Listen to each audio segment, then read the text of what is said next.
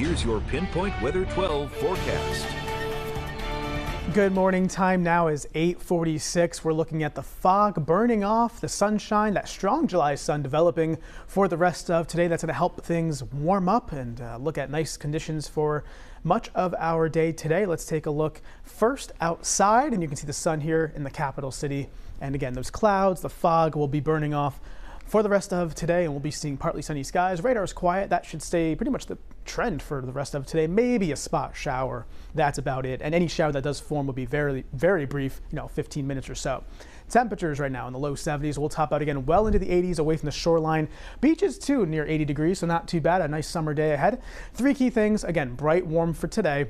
The humidity though does stick around as we go forward into my 7-day forecast. Plus a couple nice beach weather days ahead as well. Satellite and radar wide view shows cold front that made its way through last night brought us some showers, thunderstorms, that flooding as well.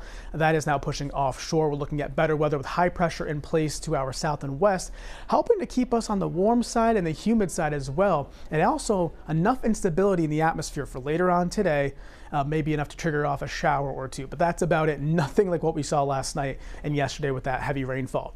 So let's time things out going forward. And this is, again, this morning. You can see, again, clouds giving way to the sunshine from north to south. So better weather further north right now. It'll get to the coastline in the next hour or two. Here's this afternoon, 1 o'clock. Notice not much happening. We're looking at generally clear skies and a couple pop-up showers across Connecticut. But watch what happens in our area. We see the same thing happen during the afternoon, 2, 3, 4 o'clock, maybe a passing brief shower. Nothing really too crazy, nothing too heavy, but that is definitely possible for later on this afternoon.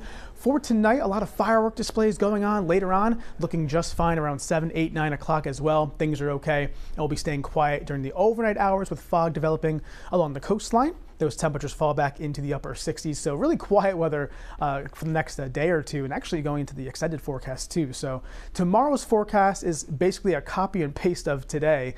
Similar temperatures, similar start with clouds and fog at the coastline, and maybe a passing shower in the afternoon. So really no major weather complaints for the next couple of days. We get some nice weather in here to enjoy those outdoor activities, whether it's the beach, the pool weather, heading out on the water, or having some barbecues, or even catching fireworks later on. Just fine for all those things.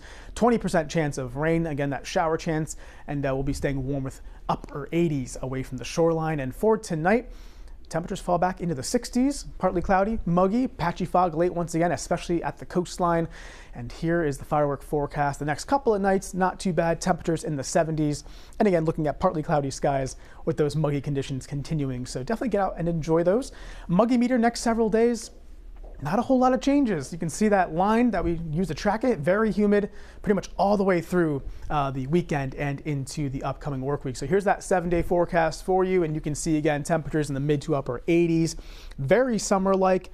This time, though, without those rain chances. The zeros for Thursday and Friday. Saturday looking pretty good, mid 80s. Next chance of any substantial type of shower activity arrives later Sunday and then into early next week. So a couple nice days here ahead of us for the end of the week into the weekend. As always, get this full forecast anytime on our website at WPRI.com or the Pinpoint Weather 12 app. And now I'm going to send things over to Melissa with a look at traffic.